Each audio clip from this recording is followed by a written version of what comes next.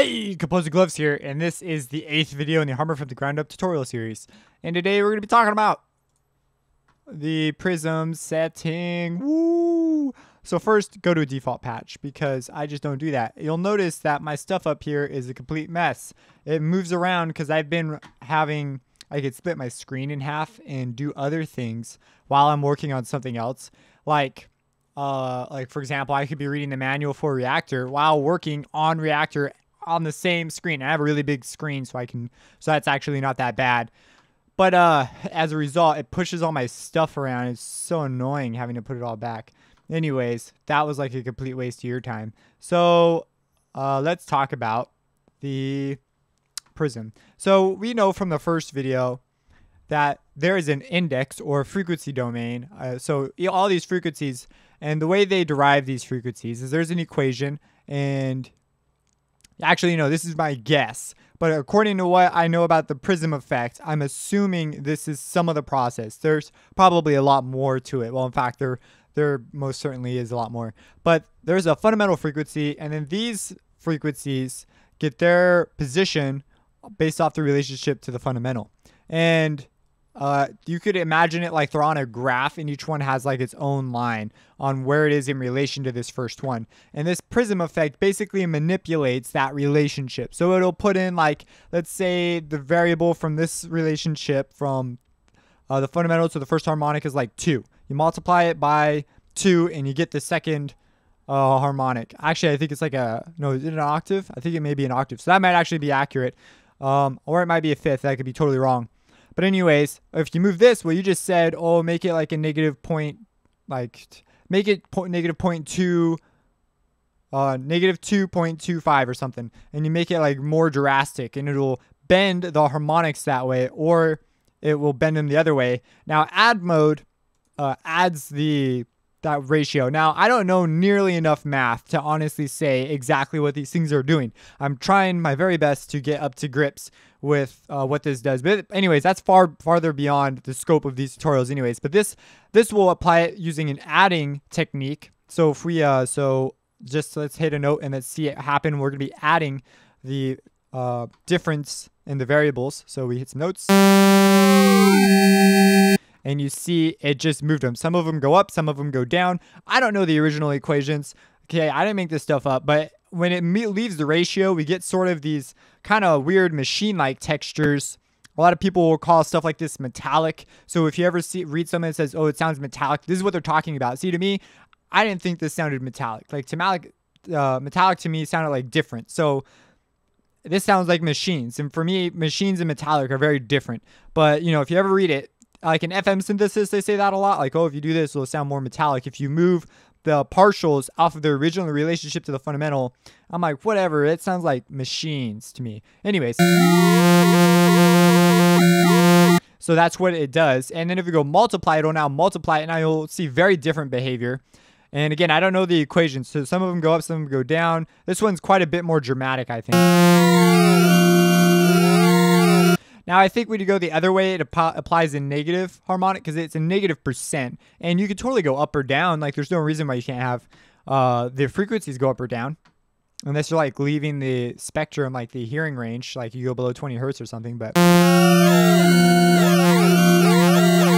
so anyways, that's what that does. Now, you have this from volume. And this is taking... So we talked about when we were going over the harmonic...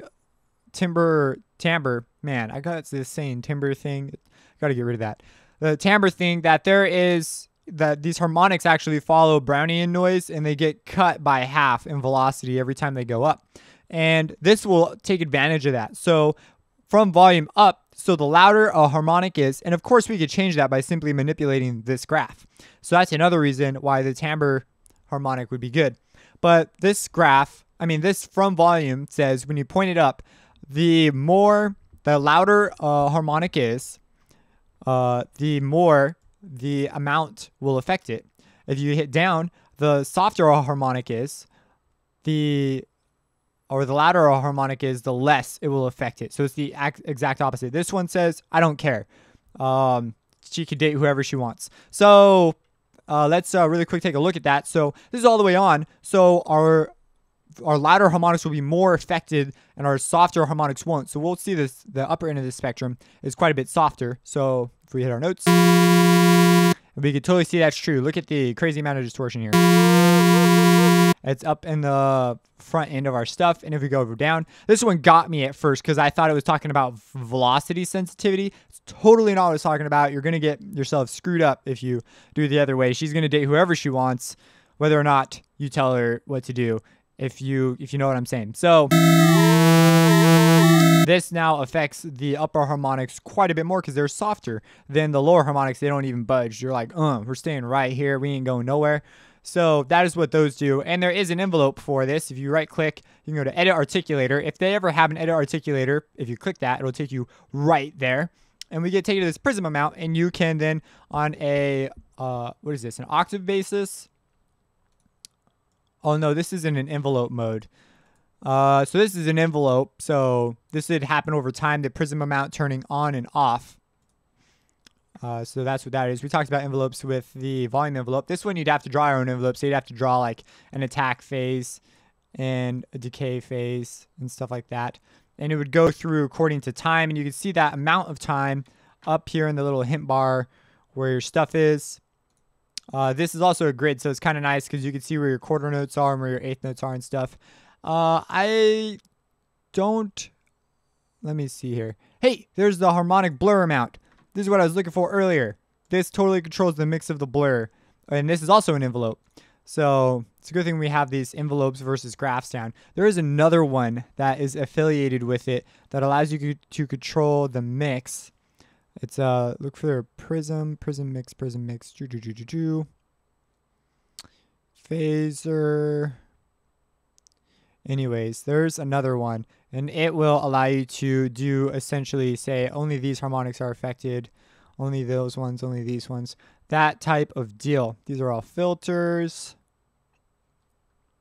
Maybe it doesn't exist. I'm always looking for these envelopes that don't exist. Oh my gosh. You can tell though that it's not something like I'm like looking for all the time. But yeah, so there's the articulator. So that's an option too. But that affects everything at the same time. So this would be your best bet at sculpting it unless there's an envelope. But I don't see it. The only one I can find is the Prism amount. So anyways, that's that. If you have any questions, let's make a sound real quick because sounds are fun. I still have that same chord progression from like the previous two tutorials.